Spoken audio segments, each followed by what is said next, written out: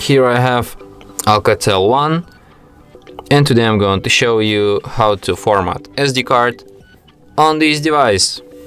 So firstly you have to open settings, then you have to go to the storage section, then go to the SD card. Select, I don't know, files or files by Google. No, there's no difference. Tap here, go to the storage settings and select format, and then tap format SD card. And after a few seconds SD card will be formatted and ready to be used and you.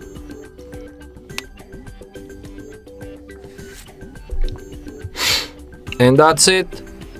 Thanks for watching. If you find this tutorial useful, don't forget to hit that like button and subscribe to our channel.